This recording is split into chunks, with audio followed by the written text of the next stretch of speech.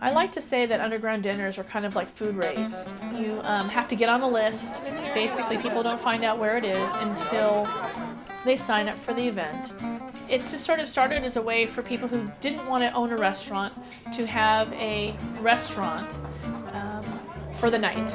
I think the audience really is like foodies and people that enjoy food and wine experiences and people that are, really enjoy decadent evenings and looking for something different. And decadence not in sort of a lecherous way, but in like just yummy.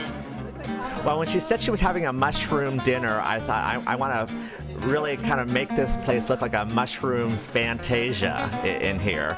So I want to fill the place with mushrooms, but in a really whimsical way. Because when we think about it, mushrooms are kind of whimsical things anyway. They're kind of funguses, and I want to put the fun in fungi. It was really fabulous, like a really great eclectic mix of people, and the most amazing food, great wine, conversation, but just something really different for Los Angeles where everything can be pretty predictable. I just love things that are unctuous and delicious and that you sort of like can't sort of figure it out and you want to just keep trying it and eating it. And everyone's got their own thrust to their cooking and mine is sort of yummy decadence. You feel like you have a private chef who's preparing a meal for you and a small group of people.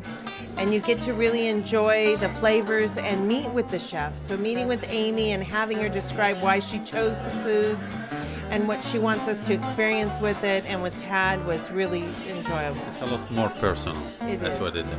I feel a quintessential LA experience, an LA culinary experience that is not like anything I personally have ever experienced before.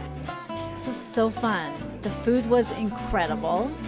The company was amazing. It was a really interesting, eclectic group of people of all different backgrounds and professionals. We had an amazing time. It was really nice. Aside from the beautiful blue eyes, we love the fact that she is just, she's real. She's real. She's authentic. She's just who she is. And what's so wonderful is that who she is comes across in the food that she makes. She was very creative with the dishes. You think there's only so much you can do with the mushroom, but she continued to surprise us with the flavors and the depth, and just the creativity, the combinations. They were absolutely wonderful. What I learned from her and her food and the way she cooks, it's all about yummy. About being yummy, and you know what? Every single thing that she brought out for us to eat was yummy.